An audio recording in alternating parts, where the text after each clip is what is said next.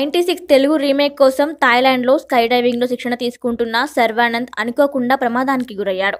మెరుగైన వైద్యం అందించి గాయం త్వరగా మానేలా చేశామని సన్షైన్ ఆసుపత్రికి చెందిన డాక్టర్ గురువారెడ్డి తెలిపారు.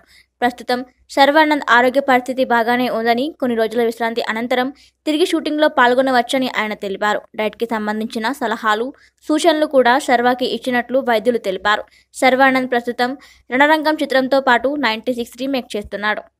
Protein food తీసుకోవాలి.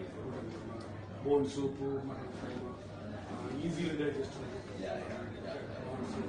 Fish. Okay. Thanks. That's it, Chara.